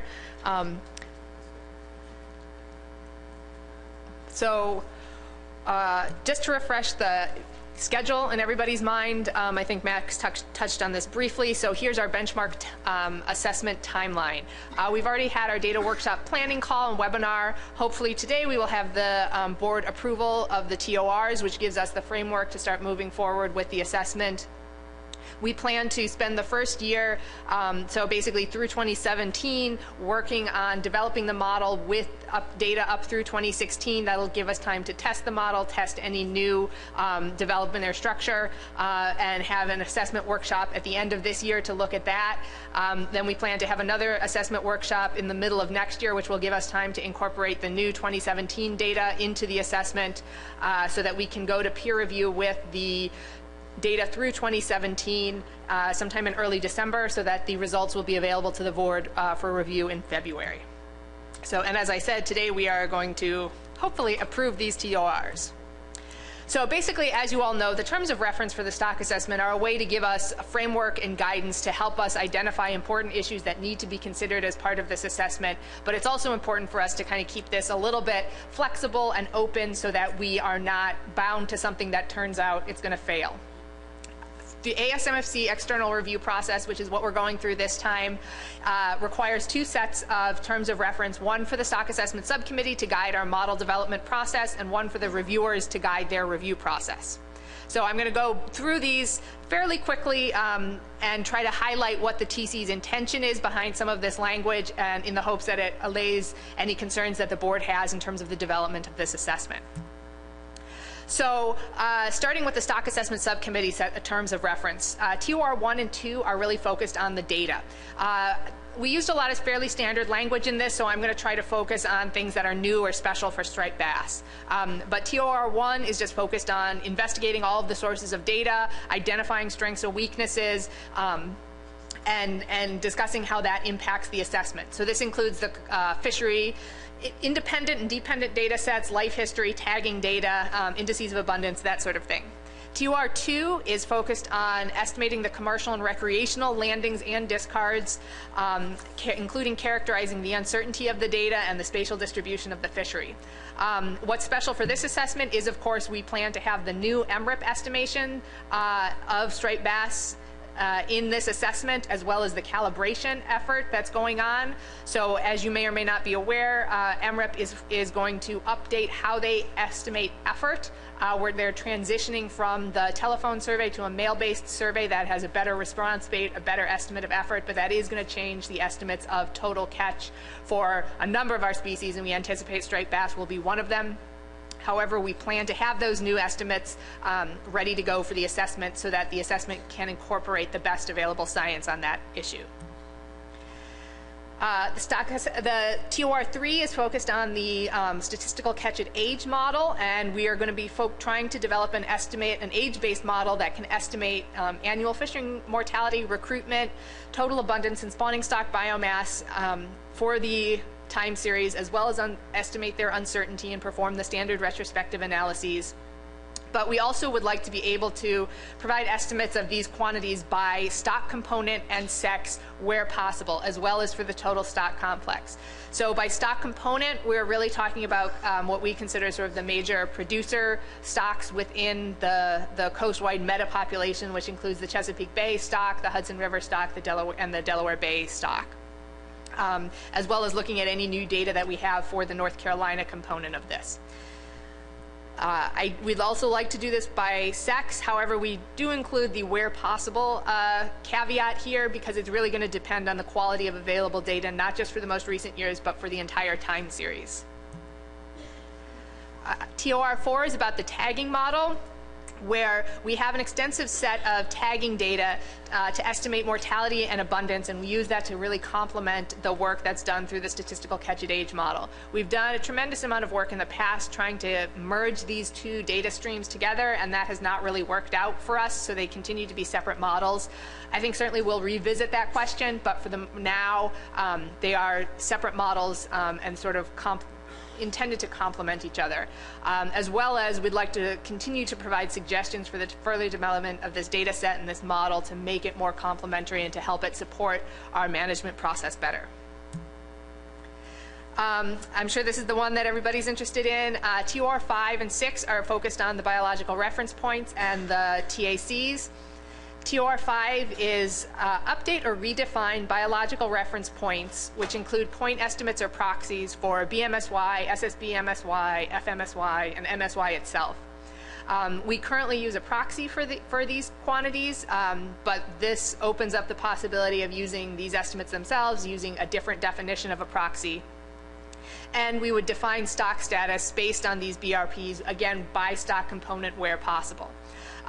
So we've we'll touch a little bit more on this on the next topic, but we know there's interest in the board in redefining these reference points, and that's definitely an important component of the stock assessment process. We will be looking for you guys for further guidance on what reference points to use, but I think for the TORs, we want to keep it just vague and open at this point until we get better guidance from you guys.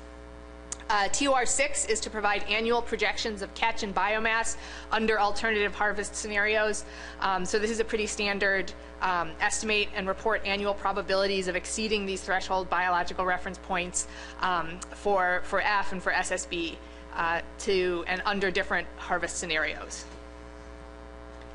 And TOR 7 is just focused on future work, review and evaluate the status of our research recommendations, come up with new research recommendations, and recommend the timing and the frequency of future assessment updates and the benchmark assessment process.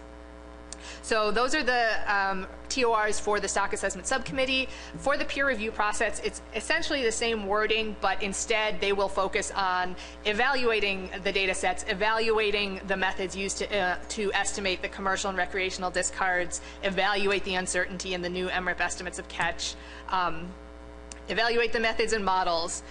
So there's really focusing on evaluating the work that we have done. And again, evaluate the tagging model. And this is, so evaluate the choice of reference points and the methods that we use to estimate them, recommend the stock status determination based on what we present, or if appropriate, specify alternative methods or measures. And again, evaluate the annual projections of catch. The review panel will also provide research recommendations and recommend frequency of timing of the next benchmark assessment, and then write their own report to be completed within 4 weeks of the workshop conclusion. So I'm going to pause here for questions about the TORs to make sure that I think this addresses people's concerns about the direction of the stock assessment, and see if there's any edits that you guys want to make to those. Thanks, Katie. Questions for Katie? John Clark? Thank you, Katie. Maybe you'll go into this in the next part, but just when you were talking about the proxies, you said you're going to use a different definition of a proxy. Would you be explaining that more? Sure. At this point, with this TOR and at this point in the process, it's extremely open, whatever the future reference point will be. So right now we use the 95 value as the target or as the threshold and another value as the threshold. We could move those up or down as a proxy if we like the empirical based as opposed to a model based. But again, that's something we're going to look to the board for guidance on, but that's what that is referring to. Robert Riley. Thank you, Mr. Chair. Thank you, Katie. And I have two questions. You said it yourself, how difficult it's been over time to juxtapose the tagging data with the model, whether it was VPA or now statistical catch at age. Is it really something else that could be done? In other words, the tagging data might have applicability for Tour 2, maybe for some distributional aspects, but you know, the track record on the tagging data is, I mean, some really bright people working on the tagging subcommittee over the years, but never could get a corroborative fix between the model and the tagging data. That's one question. The other question is very simple. You mentioned in Tour 5 updating the biological reference points, and I assume part of that will be looking at natural mortality rate. So yes, I guess the first part of your question, getting the tagging data, it's always, I mean, it has always been supportive of the statistical catch at age model in terms of total mortality rates. So they're actually saying very similar things about the total mortality rate, and some of the disconnect comes between how you're handling natural mortality within that. Hopefully we may be able to get some spatial information out of, or migration rates out of these data sets, but it's true that it's certainly not, this isn't the first time we've tried to answer this question. I think it's still an important component of data that we need to evaluate for this process, but can we take the next step with it in terms of enhancing the statistical catch at age model? It's unclear at this point, but we certainly want, you know, that consideration to be on the table. In terms of natural mortality, that would be part of the overall life history information going into both the model, and the reference points coming out would be looking at natural mortality at age, potential changes over time, and things like that. Mike Louisi. Thank you, Mr. Chairman. Thank you, Katie. I appreciate your expansion of TOR 3 as it related to the producer areas.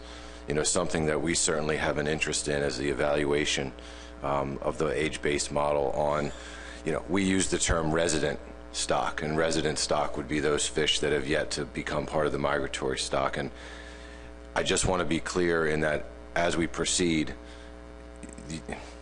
you didn't use the word resident stock, but I'm assuming that it's those areas, Chesapeake Bay, Delaware Bay, Hudson, where we have the young fish that have yet to become mature, and you'd be looking at, when available, the model would be looking at exploitation of those residents, even without using the word residents. Right. Obviously, I think, you know, the issue that we've struggled with in trying to incorporate some spatial structure is really that immigration and emigration rate. So they do, as young ones, they're available in their natal bays and estuaries, and they move out at some point during their life to the coastal population where they become vulnerable to a different fishery. However, they also do return to those natal bays and estuaries to spawn where they're again vulnerable. So separating that kind of movement patterns out in the catch and in the biology is always the difficult part, and I think that's what's going to hold us back. But the intent would be to look at the numbers and the fishing mortality rates on that component of the larger coastwide meta population. So track them while they're in the bay and they're vulnerable to the bay fishery, track the ones that stay in and the ones that move out and join the coast and then are vulnerable to the coastal fishery. So separating them out as these are fish that came out of the Chesapeake Bay and were subject to Chesapeake Bay mortality versus these are the ones that came out of the Hudson River and are subject to the Hudson River mortality, I think is what we're trying to go for with understanding kind of these complex stock dynamics within the larger meta population of striped bass on the coast. Thanks, Katie. Any other questions for Katie? Okay, we're going to need a motion on this because go ahead, Mike. Yeah, sorry, Mr. Chairman. Just one last question. I wonder, Katie, if you can, you know, we talked a lot over the years regarding the triggers that have put us in a position to have to take action. And if we're going to be considering new biological reference points, we're obviously going to need some evaluation or consideration of potential new triggers and how those are related. I wonder, can you can you speak to whether or not that's something that needs to be done as a part of this benchmark, or would we have a follow-up action once the benchmark's complete and we have new reference points? You know, I think the board would be looking for technical advice as to how those triggers relate to the new reference points. Yes, the TC did discuss this issue, and we felt it was more appropriate to have that analysis and discussion after the benchmark was complete and the reference points have been selected by the board, because there is a certain element of risk tolerance in that, so that we would like it to be more of a dialogue and a back and forth with the board in terms of, if you select this reference point, here's a potential trigger and here's the risk associated with it, and how much risk do you want to tolerate? What happens if you have a more conservative reference points versus a less conservative reference point? And so I think we'd be happy to work with the board on developing more robust triggers, or triggers that reflect the level of risk that you're willing to take. But it would probably be more efficient use of time to have that after the benchmark process and after we've decided on the reference points that we'd like to use going forward. Any other questions? Mike. More of a statement. I've watched this board over the years, from when I was technical to my career progression, and the board has never really decided what it wants this fishery to look like. And I bring this up as we talk about reference points because MSY is a commercial reference point. It maximizes poundage from a fishery, which is not necessarily what you want from a recreational fishery. So I just thought I'd raise it. As we go along, we may not just want to say MSY is where we want to be and throw that out to the technical committee to consider, because there are many other places we can go with that, rather than pro forma go forward with what is recognized in fishery science as a commercial reference point. Okay, I thought I'd throw that out there. I have a whole set of slides on that we'll get to in the next agenda item, actually. So. What a good segue. Segue, except for Mark Gibson wants to talk now, so we got to back up. No, given that we're going to touch on what Mike just spoke to in the next agenda item, I'll wait till then. Okay, I need a motion, if it's the pleasure of the board, because we have to approve the tours. So, anybody want to offer one? John Clark. Move to approve the terms of reference. And we'll see, was there anything I have a else? second. Russ Allen. Any discussion on the motion? Is there any objection to the motion? Okay, seeing none, we'll adopt that as unanimous consent. And now we can move on to our next item. Now, Katie's going to do a presentation on this, and it really, I think, Mike, you did start off the conversation on this. This is kind of food for thought for the future, so we can have a little discussion on it, but really want to get the bigger discussion as we move forward. So, Katie, take it away. Thank you very much, Mr. Chair. And so, basically, this is, as our chair was saying, this is not a question that I want an answer to now, today. This is a question, but it is an answer that the TC is going to look to you guys for over the next couple of months as we begin work on this assessment, which is basically what types of biological reference points should we be pursuing. Just as a quick review of the history of the assessment of reference points that we've used, from 2003 under Amendment 6, we had sort of a mishmash of FMSY-based reference points for the coast and the Chesapeake Bay, and then for F, and then empirical reference points related to the SSB threshold in 1995 as the SSB threshold and the SSB target as a value over that. In Addendum 4 to Amendment 6, we made those reference points line up better. So the problem was that the FMSY reference points, if you fished at them, would not get you to your target and threshold. So we made them line up, and so that the rate that you're fishing at will get you to your target and your threshold SSB values, given the recruitment history that we've seen in the past. And there were no reference points specifically for the Chesapeake Bay, because the model already incorporated the Chesapeake Bay specific fishery performance within it. But the 2018 benchmark is going to give us an opportunity to really revisit these the management and fishery goals for this species, which I think is what we've been trying to get at through a lot of this discussion today. The current biological reference points are based on historical performance, that when we put these into management, we were satisfied with the performance of the fishery in 1995. We were satisfied with what the stock looked like, and we wanted to keep it there at or above those levels going forward. And the question now is this still what the board wants? And or do we have different management goals at this point? Do we want to maximize yield, which, as Mr. Armstrong was saying, is a historical, traditional reference point for a commercial fishery, is MSY? Do we want to maximize catch rates so that you can go out and have a high chance of catching a fish? Is that what we want? Do we want to maximize trophy-sized fish? Do we want regional reference points, or do we want a coast-wide reference points? Do we want a less conservative threshold? Do we want that threshold to really represent a threshold that is a danger zone, or do we want it to represent something different? Do we want ecosystem considerations to be in here? We've talked a lot about what's the effect of striped bass on other species, what's the effect of menhaden on striped bass. Are we ready to start linking some of these things up and consider the overall ecosystem considerations when we design a reference point? What we're planning to do is so that's just a taste of some of the questions that we would like you guys to wrestle with over the next couple of months.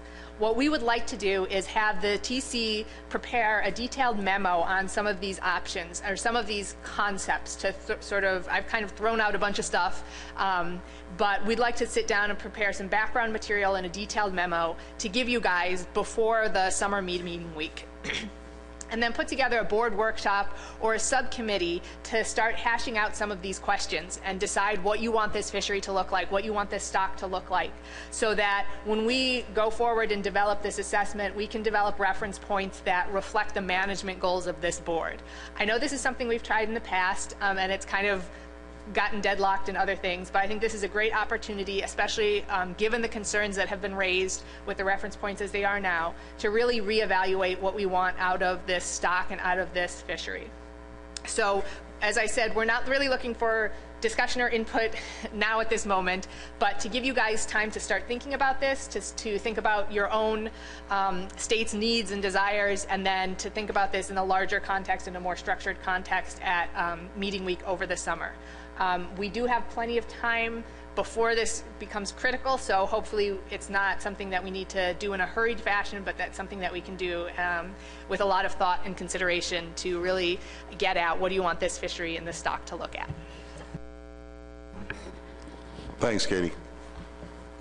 So food for thought, and I'm not going to open it to questions so I can gain some time, but I'm sure Katie will be around there. She's not going anywhere, so. No promises. Emerson. Thank you, Mr. Chairman, and thank you, Katie.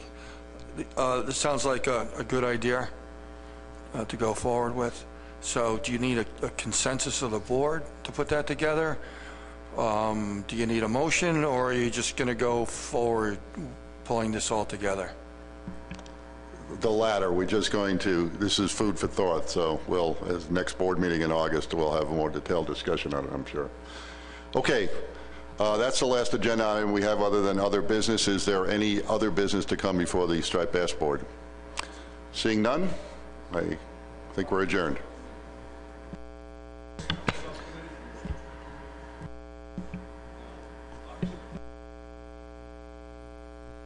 We did that over email, I believe, so.